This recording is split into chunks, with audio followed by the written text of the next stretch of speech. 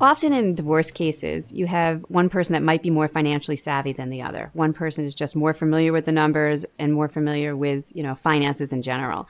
So what happens with a divorced financial neutral is that's somebody who comes in and is in a position to kind of level the playing field. That's someone that can explain it to both parties, and even to the financially savvy person, be able to explain why he or she might have to make payments that they didn't think they'd have to make. But really what it is it levels the playing field on financial knowledge. And it's someone who's neutral, so they're working for both parties.